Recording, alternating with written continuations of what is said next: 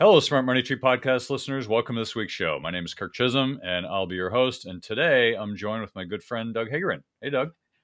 Good morning, Kirk. Good afternoon, wherever you may be. And I know we were late, and I know everybody was waiting in line. And right now it's the mad rush for just like it was when Cabbage Patch Dolls were there for Christmas. I know everybody's just trying to get in. So welcome. I hope you can get through the skinny door and we can get everybody lined up.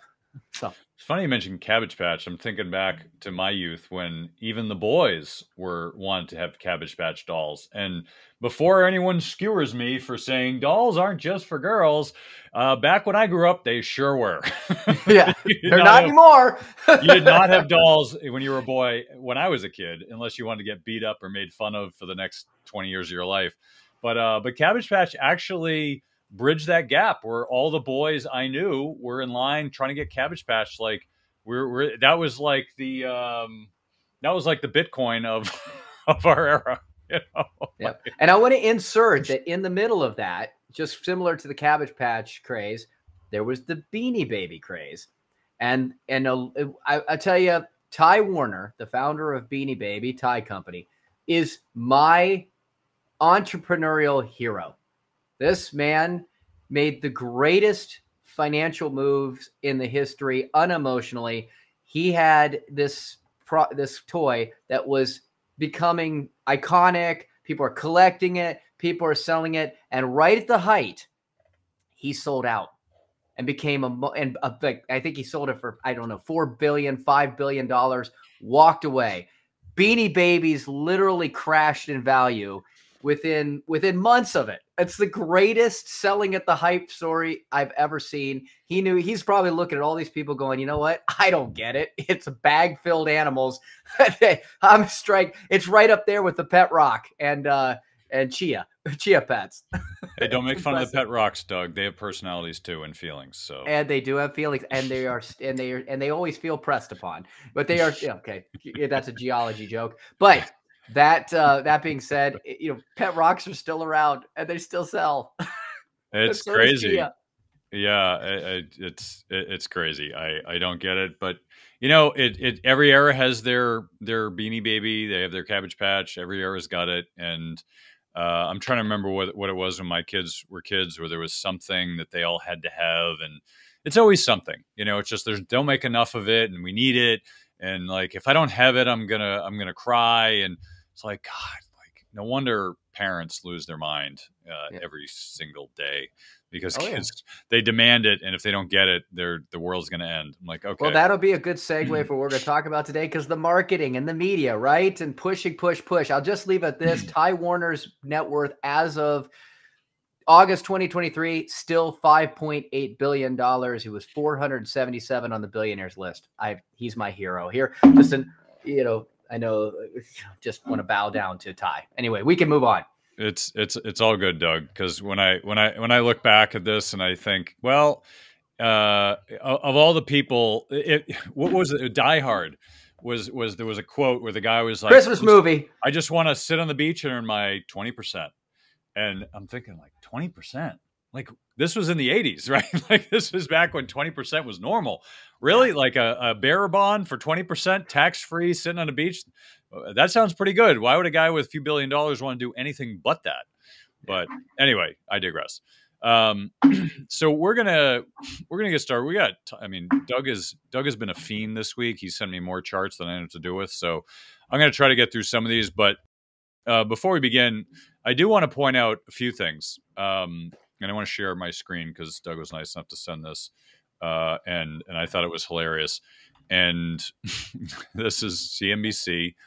I don't know if any of you who recall last week, or actually no, it was this week. It was earlier this week, wasn't it? It was earlier this week. Yep. Yeah, it was on. Yeah, it was on the 13th. Right, so it was Tuesday. And if for those of you who are listening, it says, in big bold letters with red, market sell-off. Now I think the index was down like 1.5%, and the humor of the theme was this: is that we haven't had a down day, like a relatively large down day in a long time. And so the first down day, they make it sound like this has been going on for weeks. the market's selling off. It was a single day. It was like And it wasn't 14 even, straight weeks of up growth in the markets, right? and it I mean, wasn't it's been even, incredible. yeah, and it wasn't even big. It was like 1%, 1.5% down day. It wasn't even like, if it was 4%, I'd say, okay, that warrants a banner. But a 1% down day? Come on.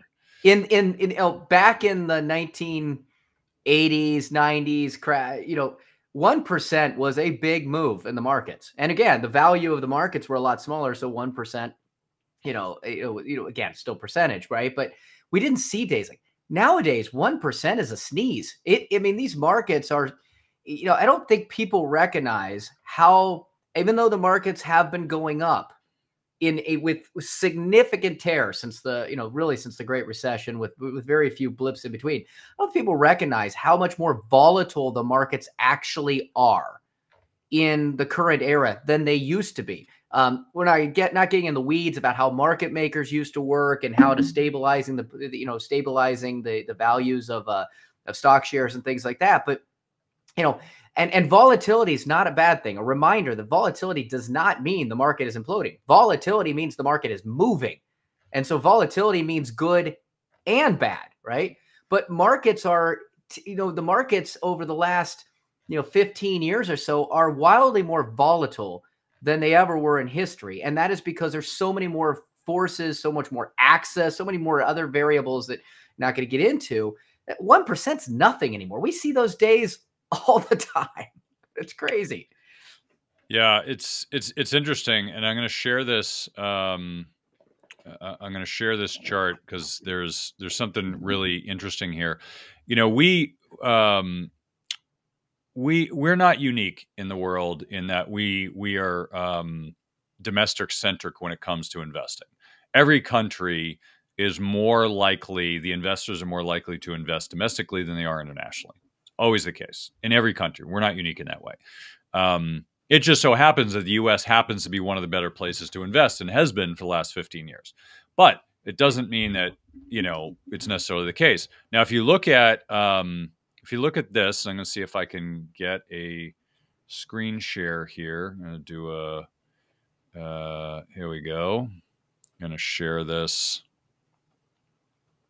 And while you're bringing that up, I'll just say that what you're talking about is really, it's loyalty to your own nationality and understanding. I've had a gentleman who was an Indian gentleman who about 2 years ago was saying, I want to invest in India. India is going to be really successful, going to be the next hot market. And I think one of the charts that I found and gave earlier this week, week or last week, is India has been one of the hottest investments in the world for the last couple of years. So, and again, he knew it because he's Indian. He's from India. It's an area that he understood and believed in very heavily. So, all right, here we go. Yeah, I think, and that's actually really interesting because I've noticed a lot of our Indian clients, a lot of them invest back home in large part because what's interesting about India is if back when we had like 0% rates, they were getting like 6-7%, right? Which is great. Right. And other countries actually had some high rates too, depending on, but there was some, I didn't understand the full nuance, but basically there's something that I couldn't go invest 6% in India. Like there's something about being a resident or a citizen there that gives you special rate. But that being said, so I want to share this chart because we're talking about international, which is how many people are talking about Japan right now? Oh, interesting topic. How many people are talking about Japan? No one. Crickets.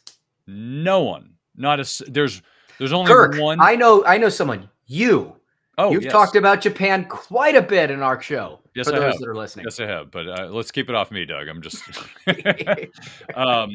But no. In all seriousness, though, I mean, Japan has been this interesting topic for a long time because they've been undervalued. The stock market's gone down for 23 years, I think, in a row. Not in a row, but the trend was 23 years. And only recently it started to break back out in the last like seven or so years. It started to break out. And actually, oddly enough, I'm going to share this.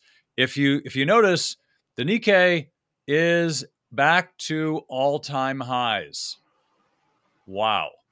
The Nikkei, which in the I think it was 1990. This chart looks a little weird, but 1990 hit all-time highs in the Nikkei. And then, as you can tell, went into recession for a long period of time up until recently. And now it's touching all-time highs. Fascinating. How many people are talking about Japan? No one. Not a single person. I've heard one company, and they've been sending out this research on value investing in Japan for a long time, which leads me to believe that, okay, well, you know, a broken clock is right twice a day. So it's hard to tell whether they're right or just lucky. But it's actually one of the bigger, more well-renowned institutional firms. And so I've been trying to get them on the show for a while because I've known about Japan being a great value and just not being respected by markets. Now, the funny thing here, and this is where the arrow comes in, they've had 2 negative GDP prints in a row. And in Japan, that means they're in a recession. That's what cracks me up. I was waiting for it.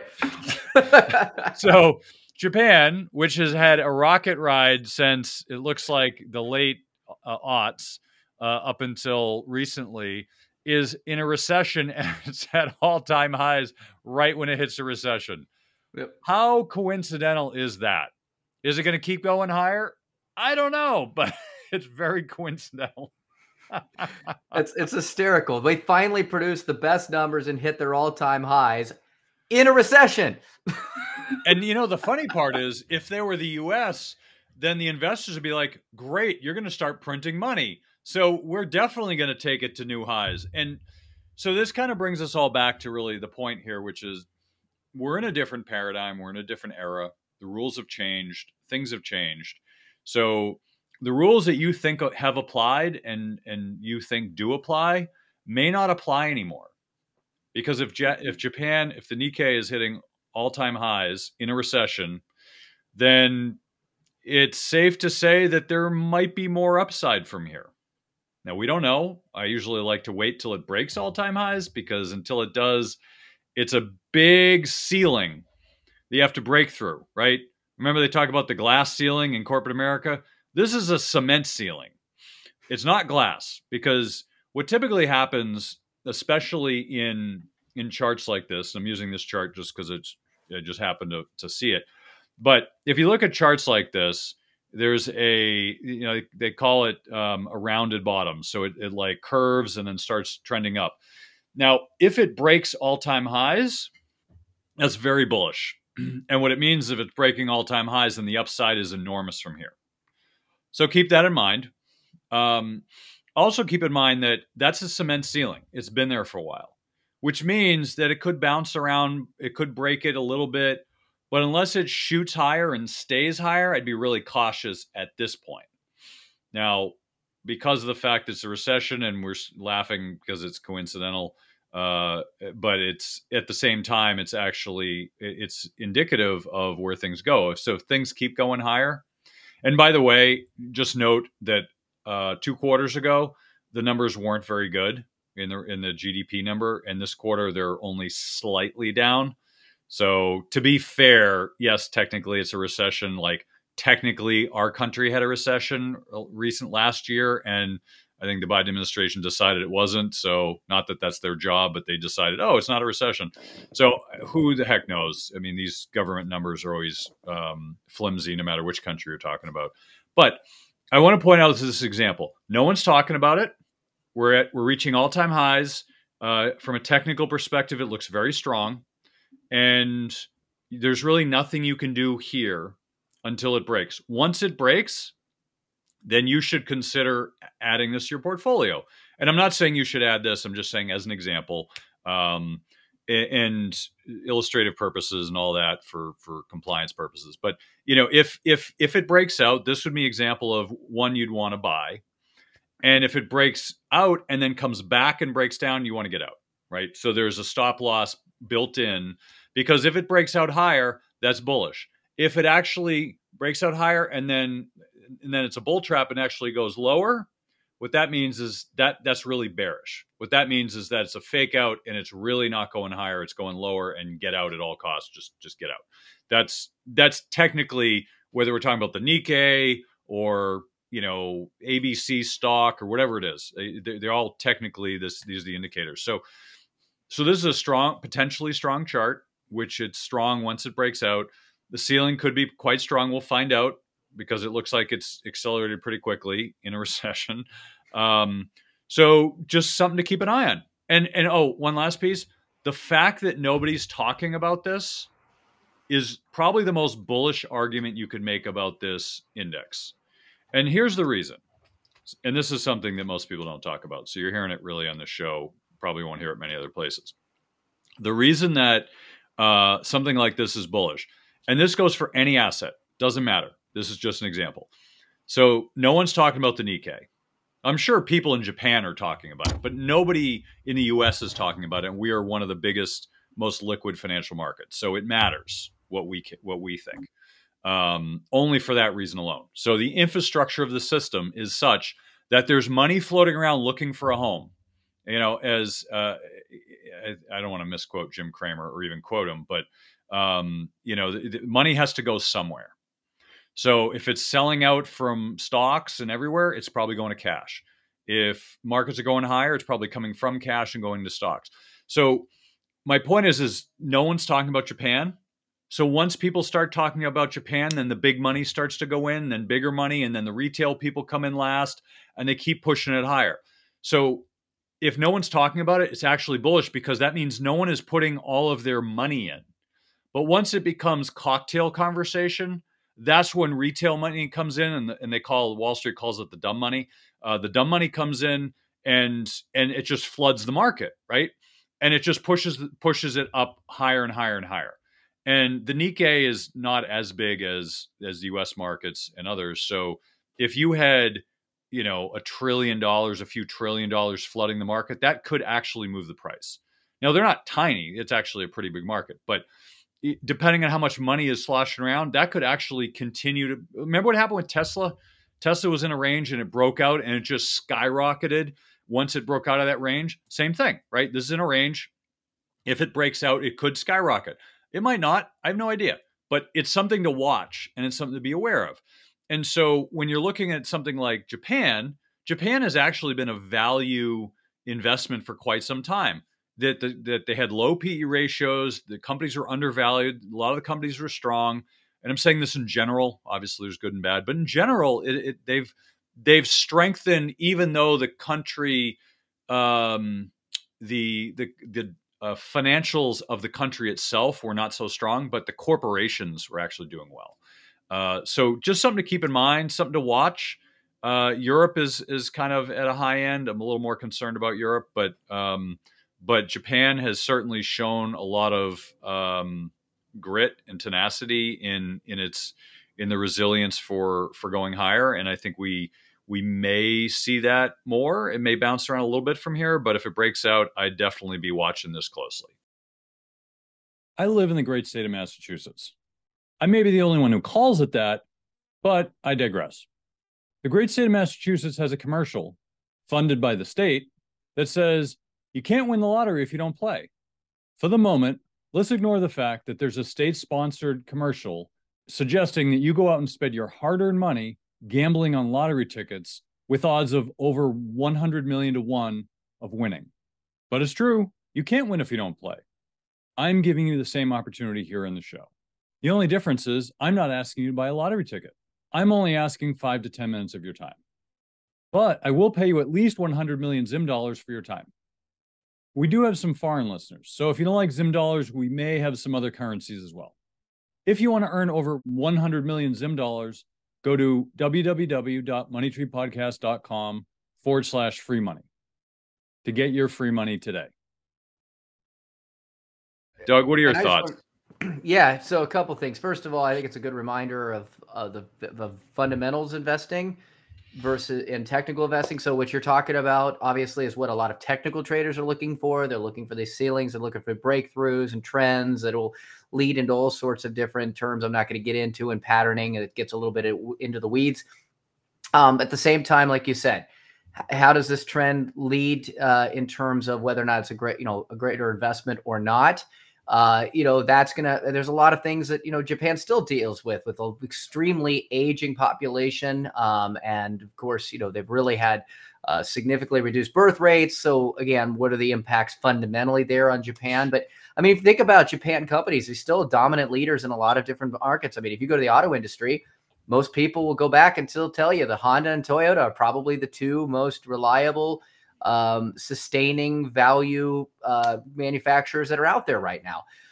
The other thing that I think that this leads to two things is this is where a lot of chart crimes occur, is because you're seeing where that chart ended, and this is where a lot of people will take the charts and make these arbitrary opinions or arbitrary patterns that they will then justify and create to show where it could go and how that's going to lead to these guaranteed results. And so there's things we look for is, and they didn't do it in this chart, but there's other charts we've got where they show that very clearly. It's like, hey, look, because it did this, look where it will be.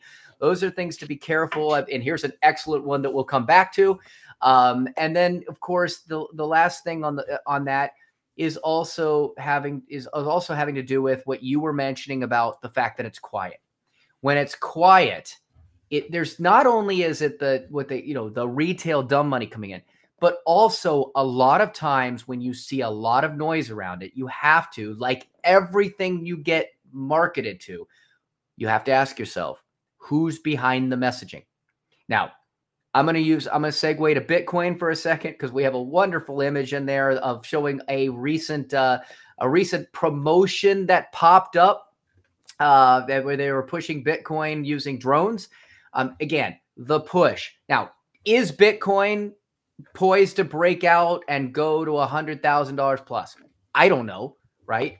But the last time we heard this much momentum and this much noise about it, they had a lot of people jump in. Just saw someone a message that someone posted. There you are, right? It's in your face. Who's paying to put that money out? Now, this was put out, I think, by one of the fund companies or the ETFs, right? So they're marked, but how do they make their money? They're making their money by getting you to follow those inflows. Remember, though, these are things that are concentrated holds by lots of people who the last time it got this popular, all of a sudden Bitcoin reversed and a lot of the late entries lost their shirts. I just saw something recently where someone just said, hey, I just took out a $50,000 loan to buy Bitcoin. Okay. Maybe could be the best decision of their entire life, but it could also be what leads to ruins. Again, what is nice when you see something developing and growing organically without that hype, it means that there's unlikely that someone is pushing a messaging there that could potentially be more in their favor than yours. So just something to remember. Yes. So I'm going to show a few chart crimes. It's chart crime time. We're going to come up with some good graphics here for the video in the future for chart crimes. But I saw a few of these, and I wanted to show them because I see this stuff a lot. Doug sees this stuff a lot. And here's an example I saw, which is comparing the S&P 500 now versus 1929. And for those of you who don't remember, 1929, there was a tremendous crash in the markets. And if you look at the chart, you're like, wow, according to them, there's a 0.94 correlation. And a correlation of 1 is identical, right? So if it's 0, it's not at all. If 1, it's identical. If it's -1, it's inversed. This is pretty darn close to 1. And if you look at the chart, it doesn't look that close to 1, but regardless, I don't know how it got 0.94, but that's what it says. So anyway, as you'll notice, this happens to be right at the very peak before it started to drop. And of course, they're comparing February 14th to August 7th of 28. I'm sorry, this was, whatever it is, this is not lining up in the same way. So they're comparing a year and I think it looks like 14 months, like 13 and a half months to, I guess it's similar enough. But if you look at the time frame, it looks like they just kind of took a chart and just said, oh, here it is, and it might crash. So we've seen a few of these this week. I'm going to show you another one too. There's this one which is it's not really a chart crime, but it's something where people look at the probabilities for the month and they say, oh well, late February can be tricky for the bulls, and it shows basically the 15th of February is when it goes down, and the beginning of the month is when it goes up. Now, I don't know, in recent history, I've noticed that the beginning of February is when it goes down, but regardless, they did the data, so I'll just assume it's correct. But the story that they're trying to convey to you when they show you this is now's the time to get out. They might not say that, but what they're saying is, wow, now's a good time to get out. It's the 15th, and this came out on the 15th, by the way. I think they did it on the 14th, and it came out on the 15th. So the story they're trying to convey to you with this chart is that the 15th is the time to get out of the markets. Well, I don't know if it's the right time to get out of the markets or not, but, in my standpoint, I think it's a very poor way to make investment decisions. It just is, right? If you're a buy and hold investor, that's horrible. And I won't say the name of the people who put this together, but they're dealing with individual investors. And you're telling them to get out of the market when you're more or less a buy and hold investor, that's terrible advice. Now, if you're a trader, right, if you're trading in and out of the market and you're looking for trends and stuff like that, great data, right? Assuming it's accurate, right? It's great data, right? And you want that. But I'm pretty sure their clients are not that. So how responsible is that chart to put out for your customers or clients that's basically telling them to get out when these people are buy and hold? That's stressful. That's bringing anxiety. It's really, I wouldn't want to see that as a client. I get scared, be like, I don't want to work with these people. But that's a different story. Here's another one. It kind of shows, and this is just a random chart. It's basically the net savings as a share of gross national income. Basically what they're saying is people are saving less, and it goes into recession. So if you'll notice, there's recessions in these years. And by the way, here are the times where it went below zero. Oh, below zero has ended in recessions. Okay, but there are also 2 recessions before this that didn't go below zero. So how accurate is this? So I wanted to show this as it's not so much a chart crime, but it's more illustrative of what we see. There's a phrase I use humorously all the time, which is, yeah, it's a great indicator. It's predicted 10 of the last 3 recessions. And so what frequently happens is when people come up with indicators, it's like, wow, this indicator has picked, the last 3 recessions, or every recession was picked by this indicator. And yes, it may have picked the last 10 recessions, but it also picked 20 or 30 or 50 other recessions that never happened. So how accurate is it? It's not just the accuracy, but it's also the inaccuracy or the negative of the equation, right? Because most people look at the positive, like how many times has it been accurate, but also you want to look at how many times has it missed. And most charts or groups that are putting out research, they don't show you the man behind the curtain. They don't show you what was missing. They're what we would call a half-truth, right? The half-truth is when you get something that sounds true. Academically, it sounds true. It's mostly true, but it's not 100% true. And the danger behind that is that people think it's true and they treat it as true, even though it's not. And it's actually one of the forms of persuasion or manipulation that people use. So if you want to know if people are manipulating you, look at that. We talk about in the show a lot on this indicator, and says, oh, if you missed the 10 best days, you would have significantly underperformed the S&P by like 10% a year. Yeah, but if you missed the 10 worst days, you would have doubled the performance of just buy and hold. So they're only showing you half the picture because they're trying to convey a story. And we talk about story on the show a lot because if you're getting research, if you're getting a sales pitch, it's a story. It's not inaccurate. Maybe it's accurate. Maybe it's not. I don't know. It depends on the story. But it's not necessarily inaccurate. But you need to understand somebody's telling you a story. And this chart is a story. And the story is, wow, we're below zero. And it's ended in a recession. So we're due for recession. And we show these charts a lot. Oh, wow, this is a bad indicator. It's going for recession. Maybe. But also, if I look at this, it lines up for when technically we did have a recession and Biden said no, it wasn't. So maybe it is accurate. I don't know. but it's still going down, which isn't good. And we still haven't had a serious recession, whether you agree the Biden recession was a recession or not. It wasn't a serious one because the economy is still strong and the stock market's still strong. So is it a recession? I don't know. I'm not smart enough to know that because I'm not in the weeds like the government people are to come up with these numbers. But I do know that there are a lot of indicators that indicate that we are heading towards a recession. If we're not in one already, then it's going to be close. So, I think looking at these will help you become smarter investors, because what you'll notice are the things that are being used to manipulate you and versus the things that are actually accurate. And here's another one. I see these a lot. Oh, this happens to be on interest expense. Sometimes it's on outstanding debt. Anytime you see a chart that says outstanding debt's going through the roof, we're going to have a crash and a recession. No, we're not. That is not an indication of a crash. It's not an indication of a recession. If it is, it's coincidental. It has nothing to do with it. We could paper over money for years to come. I would say another 10 years, we could paper over all our mistakes and keep printing money, and it's not going to severely affect our economy. It'll affect it, but severely, not so much. Now, this is actually important. Interest expense in U.S. public debt. So if you think about, like, let's say there's $1 trillion in our budget, right? And we've got 300 billion is going to interest expense, 300 billion is going to defense, and 100 billion is going to miscellaneous, and like 300 billion is going to like operations, all this other stuff.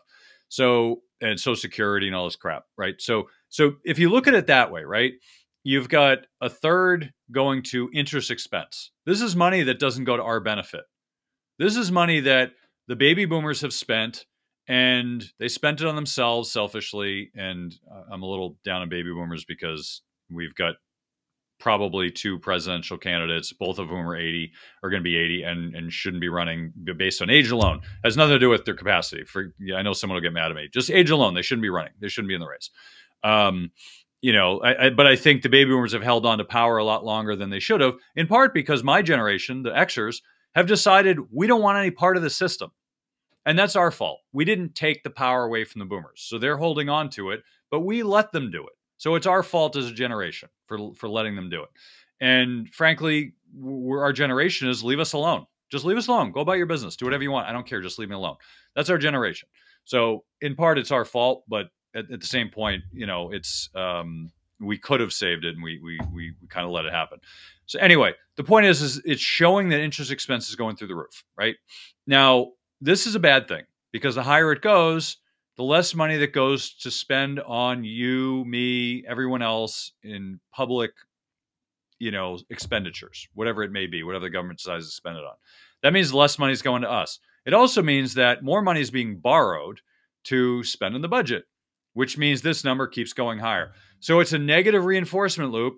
We borrow more, spend more. It's like, imagine this. You have a credit card and it's like got $10,000 on it, and you have to pay, I don't know, let's say you're paying like $1,000 a month. I know that's a really bad math example, but let's say you're spending $1,000 a month on that, right? You got $10,000 and you're like, well, I can't pay my bills this month because that 1,000 is going to the interest. And so I can't pay my rent. So I'm just not going to pay the interest. Better yet, I'm going to go get another credit card. I'm going to use that to pay for my additional, I'll pay for the $1,000 plus everything else I need. So I got another card. There's another 10,000. Then another card, another 10,000. Over and over until I got like 100 credit cards, and I got, like $10,000. I'm sorry, it'd be whatever. My math is off. Like $100,000 in debt, and now I got overwhelming interest, which I can't pay, and so I just get more and more credit cards. That's effectively what the government's doing. Now, you and I, as citizens, as individuals, we cannot keep getting credit cards to pay for our expenditures, because at some point the credit cards are like, yeah, sorry, you're getting cut off. You're irresponsible and you're not getting any more money. At some point, the credit card companies do that because they're a business and they have to make money. So if everyone just took all their money and spent it, then they'd be out of business. So them being smart business people, they say, all right, you're cut off. You're not getting any more credit from us. Or we raise your interest rates up to 50%, which ensures you're never getting credit again and you're never going to be able to pay it back. But the government doesn't have that. The government can borrow as much money as they want, and they can lower rates if they want, because The Federal Reserve basically does whatever they want. So they say, oh, we're going to lower rates to zero. And then the government refinances all their debt at zero. And you and I can do that as well. But in the meantime, we can't go print more money. The government can. So the problem with this dynamic is that we are in a negative reinforcement loop that we cannot get out of. At this point, the numbers are such that unless we decide to forego all of our defense spending, a lot of our, let's call it public good, right? The things that the government's spending money on that go back to us as citizens as our benefit of paying taxes. That sort of stuff, like that's going to be less and less, and this is going to be more and more. And at some point, they just say, to the heck with it, we're just printing money and we're just going to do whatever we want and F the budget because the budget doesn't matter.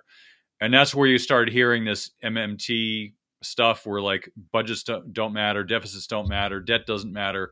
And in essence, it doesn't until it does. So they're kind of right, half truth until it matters. And when it matters, it's a disaster. Like this is when we become a banana republic, which we're kind of already on the way to. And our money's worthless, and we have a disaster of an economy because the devaluation of the dollar becoming close to worthless. We become Venezuela and some of these other countries like Zimbabwe, where they had hyperinflation. So that's down the road if we continue down this path.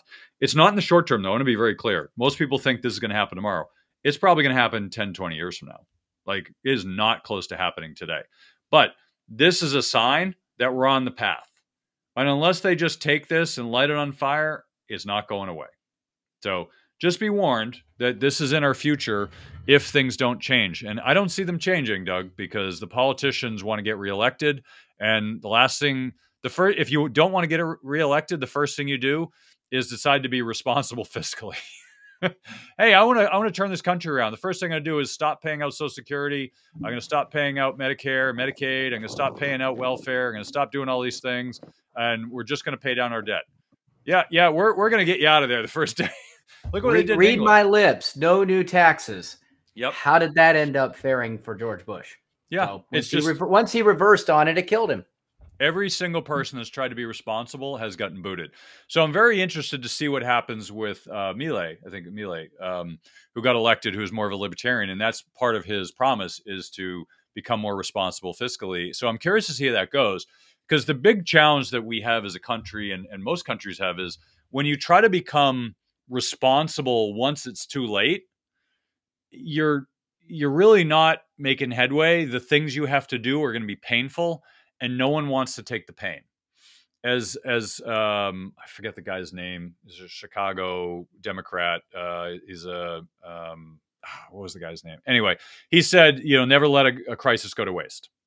And the point is you can only really make change in a crisis because change is hard and it's painful and no one wants to tighten their belt strings. Nobody does. Imagine this. You're in a recession, right? We say we go into recession. Everybody's having a hard time paying their bills. And the government's like, yeah, we're going to stop our social services. We're just going to stop them for 5 years. So screw you guys. We're going home. Like, we're going to pay down debt and you all can fend for yourselves. How's that going to go? It's not going to go very well. So it's, when people talk about change, it's a pie in the sky kind of change. I mean, I'm with them. I want change too. But in reality, in order for change to happen, you have to be willing to accept a lot of pain. And I don't know anybody who's willing to accept a lot of pain who's also benefiting from the government. And at this point, most of us are benefiting from the government. Most of us. So how's that going to work, right? Social Security, you're going to cut Social Security, you're going to cut Medicare, Medicaid, you're going to cut, welfare, you're going to cut services, government services. It's not going to happen. So, are we going to stop becoming the policeman of the world? Like all these things that require money, that's not going to stop. So while it's an idealistic standpoint to want to become responsible, I just don't see how it happens. Or I see how it happens, but I don't see how it actually happens, right? Like, oh, I see exactly what we do, A, B, C, and D. And then these people get kicked out and the next people come in and they go back to the old ways and they keep printing money. I just don't see how it's feasible. Like, you have to totally wreck the whole system to actually make this happen. And nobody wants that. No, even the anarchists don't want to wreck the whole system because that's literally anarchy. And that nobody wants that. Like that'd be horrendous. It'd be like The Purge, the movie The Purge. Like we don't want that.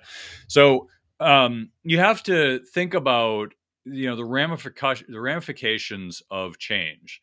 And this happens a lot. I'm just going to say this and give it back to Doug. But if you think about change, right? Everyone wants change. No one wants the downside. And this frequently is the difference between the parties. One party wants one thing, the other party wants something else, but actually they want the same thing. They just look at it from different lenses. So their solution to solving the problem, they agree on the problem's a problem, and they agree that it should be solved. What they don't agree on is the solution to solving it, right? And one party tends to have a little bit more hard-nosed approach, and the other party tends to be a little bit more, oh, we want to protect the people kind of approach. The problem is if that doesn't align with human nature, then it'll fail. Because that's like saying, oh, well, we shouldn't, like California, we shouldn't prosecute people for under $900 of theft. So what happens? You have bands of thieves coming in and blanketing the store and stealing everything that's not nailed down because no one's going to prosecute them. Oh, who would have saw that coming? I don't know. How about the people who said you should enforce the law? Like, so, I get why things happen, but if you're not thinking 2 steps ahead and thinking about the unintended consequences, then anything you do to solve a problem is going to fail. And I use that example, but it also applies to the other party, right? And like, oh, we should just get rid of the Fed. And they're irresponsible, get rid of the Fed. Yeah, that's a great idea. And then what? Like, what's going to fill that void? Like the free market? We don't have a free market. We haven't for a long time.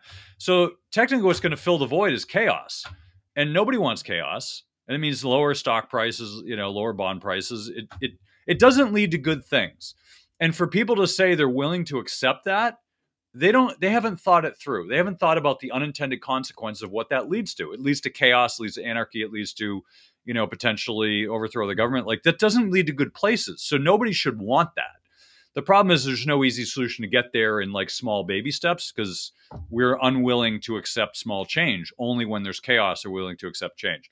So I just want to kind of leave with that because I think we all want changes in our country, and politically and fiscally and economically. We all want the changes, but we're unwilling to accept the consequences for those changes.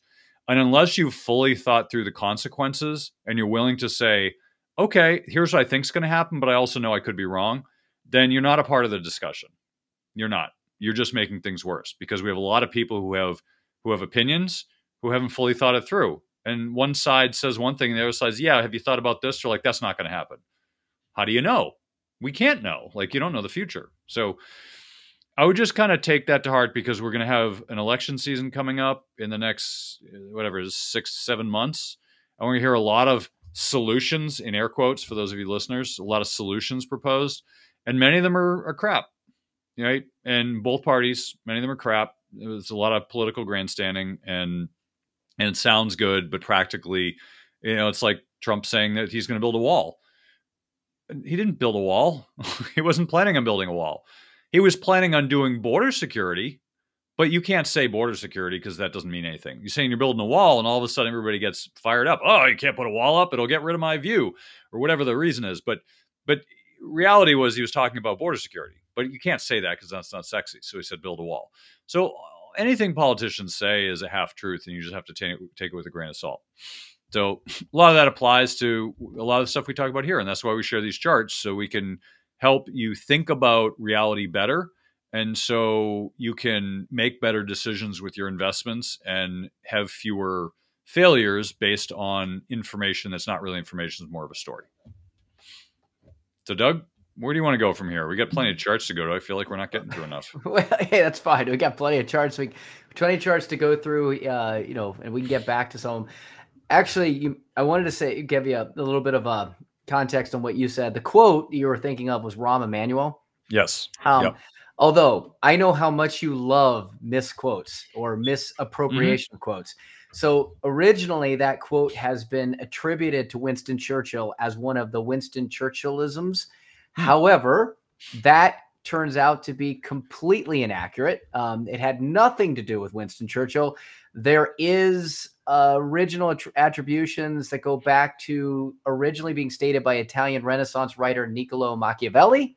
But it's also been repeated or attributed to other politicians ever since. And based on Freakonomics did some research. The earliest that they could find it being used was in 1976. M.F. Weiner wrote an article in the Journal of Medical Economics entitled "Don't Waste a Crisis, Your Patient's or Your Own."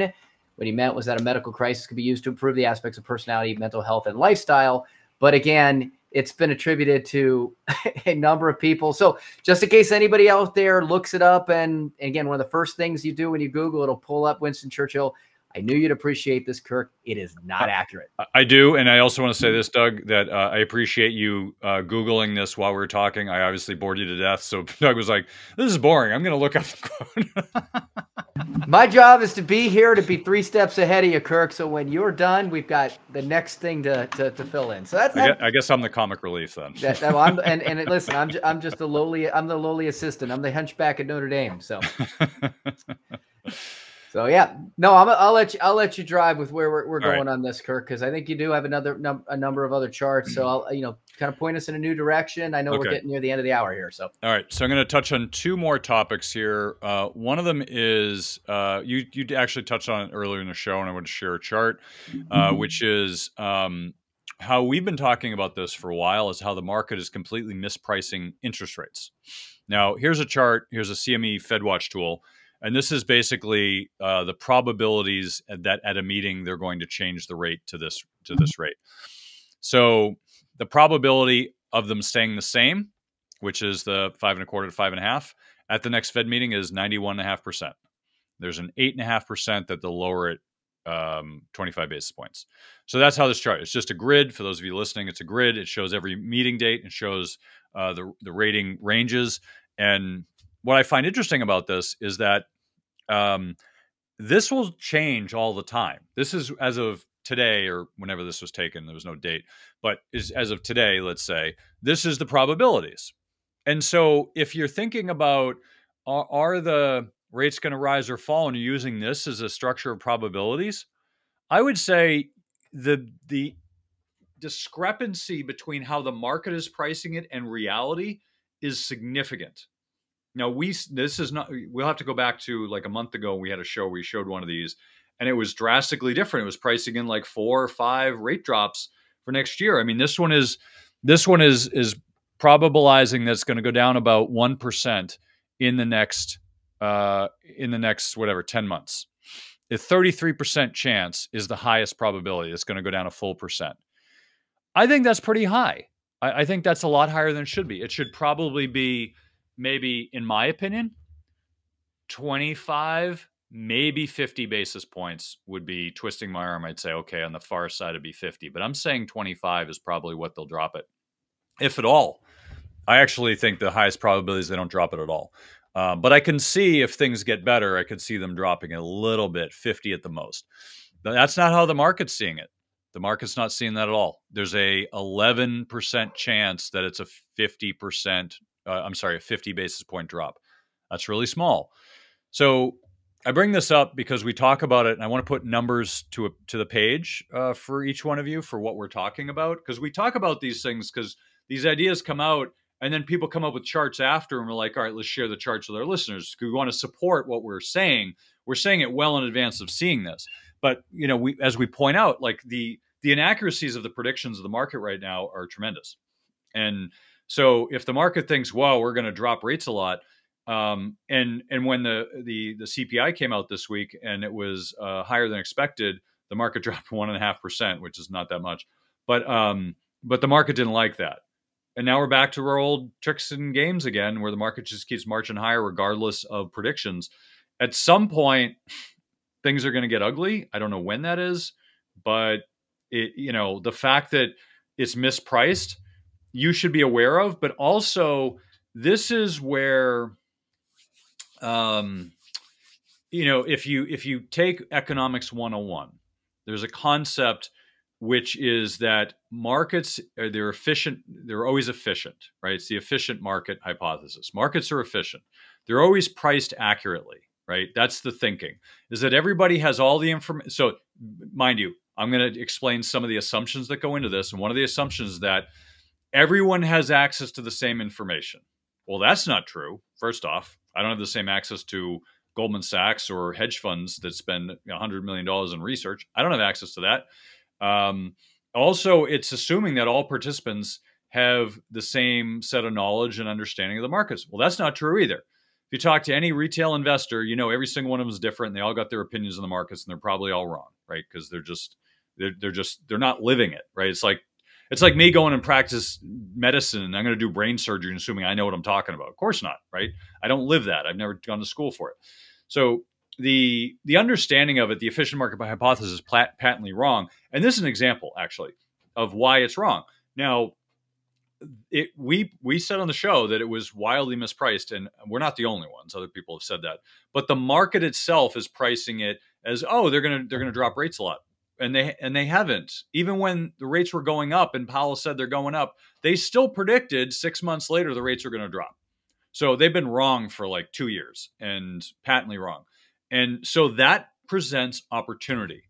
The market has a price. Let's say the price is, I'm just using this example. Let's say the market says the price is 50 and the price should be 75, right? Let's say in my opinion, it should be 75. Well, if the market says it's 50 and I say it's 75, let's assume I'm right for this example. Okay. That means there's a $25 spread between what the market thinks and what I think, which means that if I'm buying that at $50 and I think it's worth 75, I'm going to make a 50% profit on that spread because of that difference in pricing. So that's a good deal for me as an investor. I want to see those opportunities and locate them and say, this is the ideal time, because the market is not pricing it properly. And the market doesn't price it properly. It prices it for what buyers and sellers are willing to pay. But if I'm not willing to transact, I might think it's worth more or less, but I'm not willing to transact, so my opinion doesn't count. The only opinion that counts are buyers and sellers. So take that in mind, that the buyers and sellers are making the decision, not you or I, who are not buying and selling. So the mispricing is real. It has been real for a long time, but this is something you should be aware of because it's going to continue until we hit an equilibrium where things are a little bit more in balance. I think we're in balance now. The market's going higher.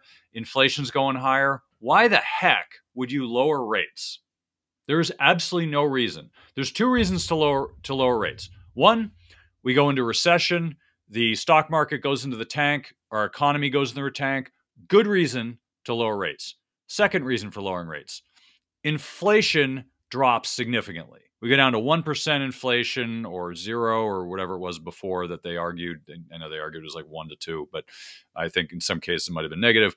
But anyway, you go to a really low rate. That's a good reason to lower rates.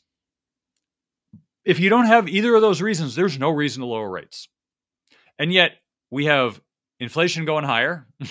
It's a short trend, but at least at the moment it's going higher. And we have a stock market going higher. If anything, they should raise rates. I mean, I'm not saying they should, but if I had to pick right now, I'd say you should raise them. Now, I think they should stay the same. I think they're actually good with where they are. But if they felt like, all right, things are getting too heated, they should be raising them. The market is not pricing that. I don't know if you noticed the chart. There's no chart that ticks on what's the probability for raising rates. So just keep that in mind with how you're pricing the market. And I also want to point out one other last thing before we give it to Doug to wrap it up, is there's a chart here which talks about active versus passive. This is, we may even talk about this more next time, but we have hit a point where 53% of U.S. domiciled AUM is passive oriented, meaning indexing, things like that, versus active. The higher that percentage goes, the more power it gives to active traders. Not currently, but let's say this goes up to 80%. I don't know where that number is. There's a lot of debate about where that number is. I'm just hypothetically saying 75, 8%. If it goes up to that number, the active traders are the ones going to be driving the market prices. So just something to keep in mind. We're going to come back to this because actually a very big topic, and it's philosophical in nature because you can't really predict the nature of that. But it's important because it could drive the market in the next 5 to 10 years. Doug, let's wrap it up in the interest of time. I know we're kind of running late here. Yeah, no. So, I mean, because we're running late, I'll keep this short. But going back to the thing, the chart about predictions. I mean, 3 months ago, we were talking, less than that, we were talking about the 497 rate decreases that they were predicting for this year, which of course, I joke with the 497, but one of the other things I think I might have sent you is, interestingly enough, how quickly that has changed is that now not only have they declined the number of analysts that are predicting a rate cut, they actually now do have at least one group, Citi, that has come out predicting a rate increase. Okay. So, and like you said, it's not moving the needle. Like, people aren't listening to the data. And that is an irrational exuberance type of situation. And again, how long will this last? Well, in 1997, it lasted another 4 years. So, that's the problem with trying to make predictions. But if you're going to talk about, or if anybody's going to talk about efficient markets, I think the perfect example of how inefficient they are is something that I think most people are aware of at this point in time, is going back to COVID. Now, not to sound politically slanted here, this became very apparent publicly, is that when they were making policy decisions around what to do with shutdowns, simultaneously, many Congress persons and senators were making investment decisions in their portfolios based on the decisions that Congress was about to make. Okay. That right there is the perfect example of inefficient, because the markets were not, there were people that had information that was not publicly disseminated in order to make efficient decisions around the markets that they were able to make on. If one person has that power, whether it's insider trading, whether it's Congress, whether it's, whatever the deal is, if one person has information that is not available to the rest of society, you do not have an efficient market. So the fact that this theory is still touted at all, with all of the evidence out there, is just mind-blowing. So ignore it. It doesn't work. They're not efficient. And the economists that still push it are living back in the Stone Ages, probably having conversations still with Niccolo Machiavelli. So moving on and tying everything together here. Again, inefficiency, college planning.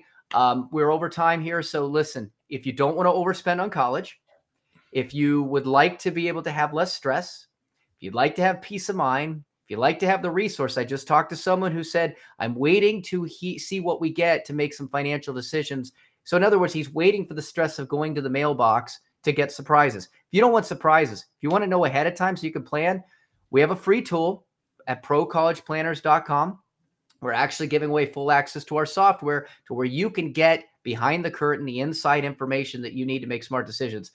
Come reach out to us, check on it, because if you don't have the information, you're going to live in surprises, you'll have more stress, and you'll regret it later. procollegeplanners.com. Check it out, or email us at info@procollegeplanners.com. Great. Well, thanks for coming on, Doug. We're gonna wrap the show up. That's the show for this week. Thank you again for joining us on Money Tree Investing Podcast. My name's Kirk Chisholm, wealth manager of Innovative Advisor Group. We don't just manage your wealth, we make your life better. You can find more about me at innovativewealth.com. And of course, you can find me every week here on this show. You can also check out our show at Money Tree Investing Podcast. On our website, you'll have access to the show notes, resources, and the archive shows. Please remember to subscribe on our YouTube channel for immediate access to the new shows when they're released. When you subscribe to the show, it allows us to get access to some of the top minds of investing in personal finance. While you're here, please leave a comment and question if you want us to address it on the show. Have a great week ahead, and remember, no one will care about your money like you do, so invest in your life.